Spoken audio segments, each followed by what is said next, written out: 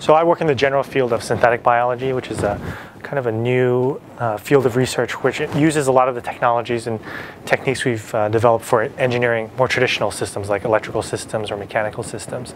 And we try to bring that kind of reliability and design strategies into biology, which is a kind of a new concept since biology has been very difficult and traditionally to engineer.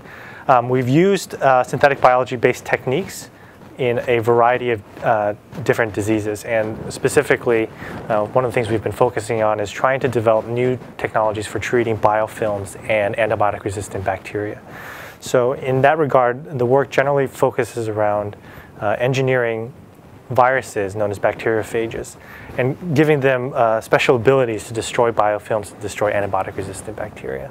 We are focusing on the biofilm and antibiotic-resistant bacteria areas because we think they're areas of very high clinical need. Infectious diseases traditionally, at least in the last 30 or 40 years, has been thought of as a solved problem. We've invented antibiotics.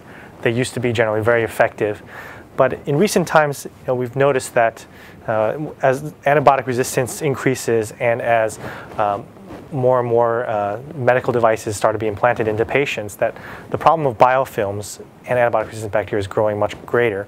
At the same time, a lot of pharmaceutical companies have been decreasing their antibiotic resistance or biofilm type of research.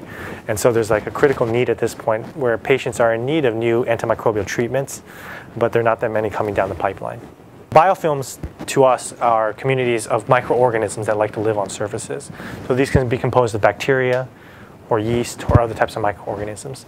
And in general, they like to stick to surfaces, and they form these communities where they can protect themselves from eradication, can be persistent for a long period of time. There's an increasing recognition that biofilms play a role in chronic diseases. And the reason for that is that biofilms are very difficult to eradicate. They live on surfaces, they produce extracellular materials that can defend themselves against human immune cells or antibiotics. And therefore, they're very difficult to remove. And once they form on a surface, they're very difficult for your body or for drugs to kill them. Examples of this can include infections of bone, infections of your heart valves, infection of the urinary tract, in which bacteria can colonize these surfaces in the human body and live there for long periods of time. I like to generally think of bacterial biofilms kind of like fruit jello. That's kind of the analogy I like to talk about. And the reason for that is if you think about fruit jello, where you have the individual pieces of fruit embedded in this gelatinous material, the biofilm cells, the bacterial cells are like the fruit inside the jello, and they produce materials, for example, polysaccharides, DNA, all types of different materials that form this gelatinous layer that surrounds them and provides structure for them to live in. Depending on the species of the bacteria, if you're talking about E. coli or Staphylococcus species or Pseudomonas species, the type of extracellular material they produce is different. But they all have the common idea and point, which is that they provide some kind of protection and provide some stabilization structure for the rest of the community. The life cycle of a bacterial biofilm is pretty interesting. So it usually involves some type of bacteria that can swim around, we call planktonic culture, which is in liquid, and they're not stuck to any surfaces.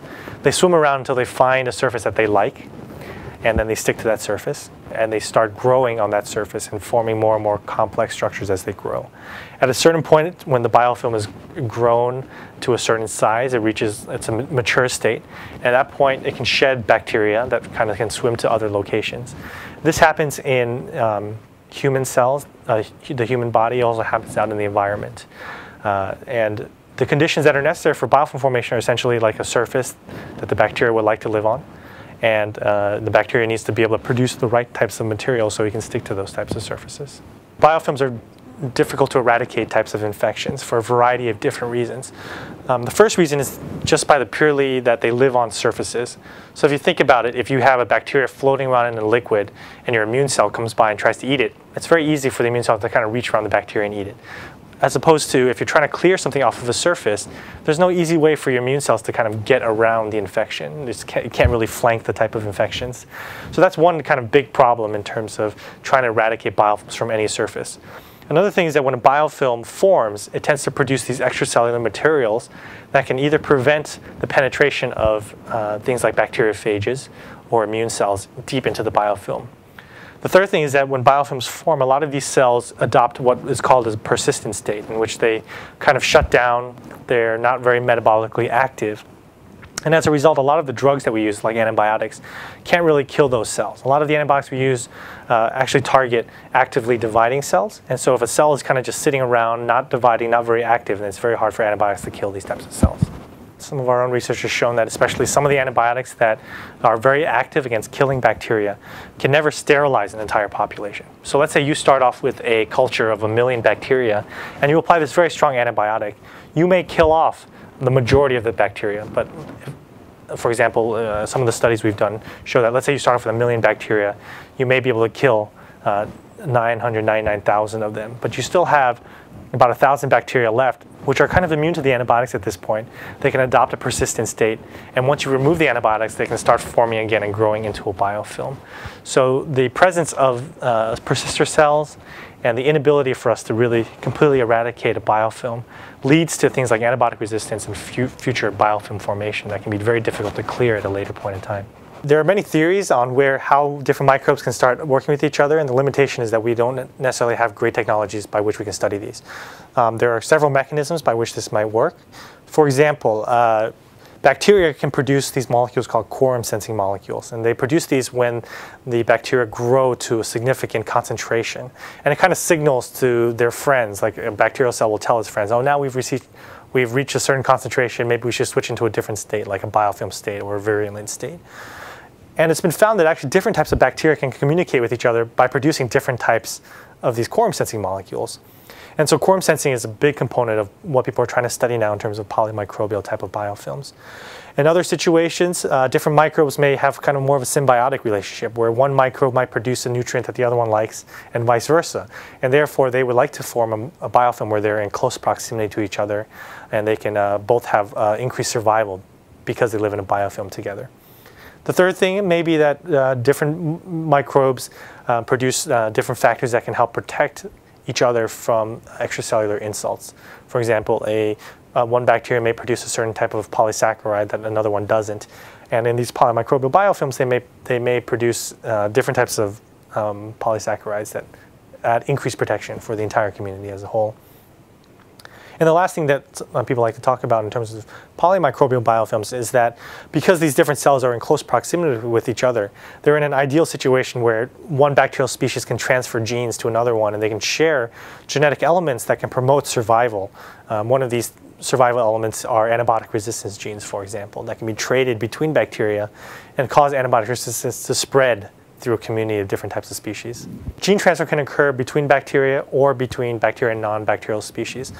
A lot of the studies have been done between bacteria because there's a huge diversity of bacteria that have antibiotic resistance, and even just studying that reservoir of antibiotic resistance genes is quite interesting already.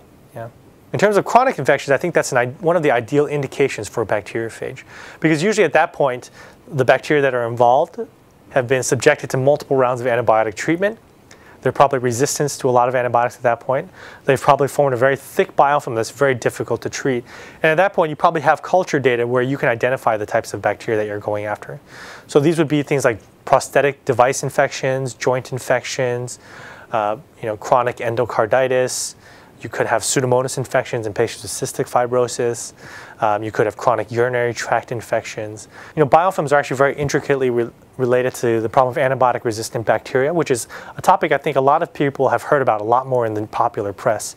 So antibiotic-resistant bacteria are essentially infections that are difficult to treat because these bacteria have evolved resistance to antibiotics. It's a very basic concept, but it's really spread significantly throughout the medical community. Examples include MRSA infections, but there are a lot of other, for example, gram-negative or gram-positive bacteria that have acquired genes that make them immune to a lot of the antibiotics we've developed. Now the issue is that in the last 30 years, investment in developing new antibiotics has really decreased significantly, and therefore clinicians are very restrained at this point in terms of what antibiotics are effective at treating these types of infections. The link between biofilms and antibiotic-resistant bacteria is quite close in that biofilms, because of the presence of persister cells and being able to trade genes between each other, can often have an increased level of antibiotic resistance. And so I think moving forward, the type of technologies we need to develop and the type of research that we need to do needs to really focus on both of these problems together. Biofilms as one distinct entity, but also as antibiotic resistance and how they interplay with each other to cause human disease.